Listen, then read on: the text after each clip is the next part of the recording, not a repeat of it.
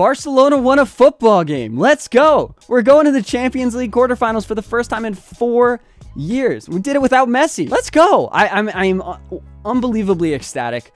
This team played really good football. Very good football for a very good amount of that match. And they surprised me. I think they surprised Napoli, especially in the beginning of this game. And there's a lot of bright spots. And I'm going to try and cover some of the most important ones. There was a lot of players that played wonderfully in this setup today. The way they came out in this match was really unparalleled from what we've seen recently, and that's impressive to do without two of your two basically most important midfielders. To be able to do that without Pedri and Frankie de Jong and still look really good, it's very impressive. But I think they were able to do that because they bypassed the midfield so much. They didn't really play through the midfield until later in the match a little bit. There were a lot of standouts in the game, and especially in that first half, it's got to go to Fermin Lopez and Rafinha. Both of the guys did a really good job running off of Lewandowski, creating space, creating a little bit of nonsense and chaos there. And that, not only did it create basically our first goal and a lot of chances in that beginning. I remember a glaring missed chance from Fermin Lopez. It was a very hard chance. I'm glad he got a goal.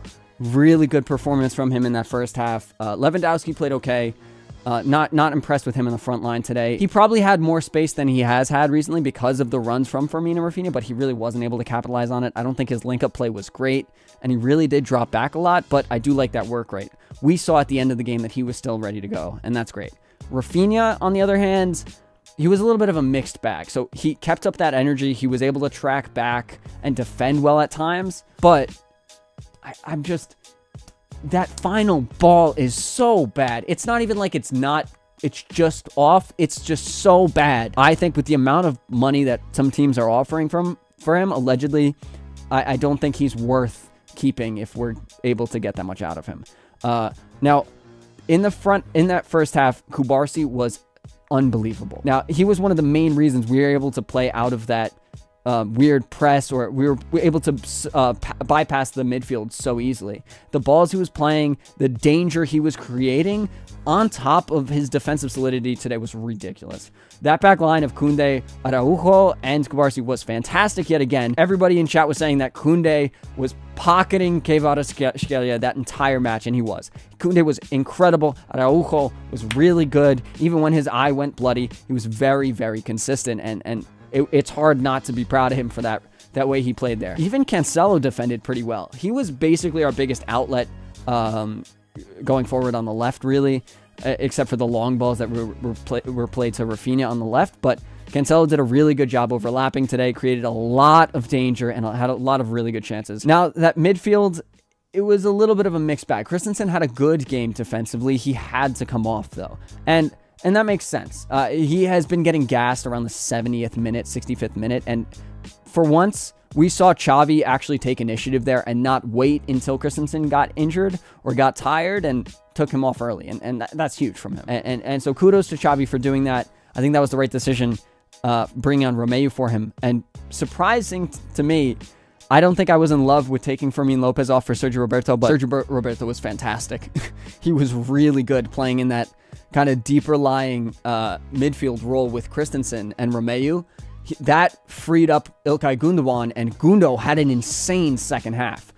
He was like one of the only real creative threats at the end of that match there, especially because Lamine Yamal clearly lost his legs, who, by the way, had a great game. I don't think there's a ton to touch on. He was fantastic as per usual, but he was exhausted by the 70th minute. I think Xavi should have brought on Vitor Roque for him, but I think having Gundo switch up and come forward instead of having to play that deep-lying midfield showed me again that incredible midfielder that I made that video about, how his attacking abilities were insane this season. We were able to see it again for the first time in a very long time.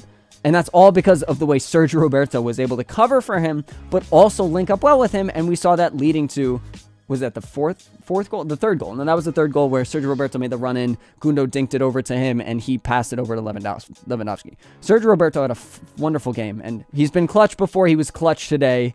He was exactly what we really needed there. And with what we had to come out like that, it was very impressive. I think, to be fair, I wrote here luck. I think we have to recognize the luck that we experienced today. I think a different day we lose this match. And not because we didn't play well enough, but because Napoli converts some of their chances. I think we did deserve to win, but we still got a little lucky. They had some chances that just missed, hit the bar, and could have gone a different way. So did we, to be fair, but we got a little bit of luck there. I'm not saying somebody in chat right now is freaking out that I'm saying it's not luck. I'm not saying we won because it was because of that luck, but a different day we lose this match. A different season we lose this match. We've been so unbelievably unlucky in recent years, and we weren't today. And that is lucky. That's huge. And so we should be proud of that. We still have questions about this midfield. Today we were able to play through the midfield. Mostly because Napoli doesn't have much of a midfield. Zambo and Gisa didn't have a good game. Lobotka was fine today, and Traore wasn't great either.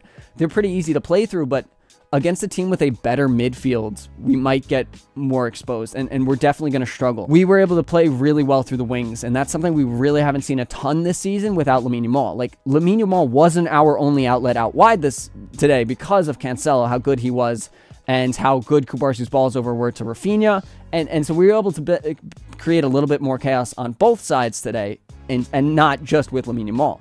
If we can continue that for the rest of the season, that's huge. That's really good. Not only does that take pressure off Rafinha, but off Lamine Yamal, but it creates more threat and makes us a more dangerous team, and it'll make it easier for us to play football, genuinely. All this depends on who we get matched up with in the quarterfinals, and I don't know who it could be. There are a lot of good teams. There's also not as good teams. I'd love to have PSV or Dortmund, or even Porto. They're putting up. I'm watching the Arsenal game right now. I'm excited. I'm excited for the future of this squad. I think they played really well today, and that intensity in the first half was incredible, and we should be proud of that. Go celebrate. We can all be happy. Good football. And have a good night. Enjoy your day. Let's go. Forza Barca. Visca Barca. And I'll see you in the next one, guys. Peace. The video out on Saturday on the main channel.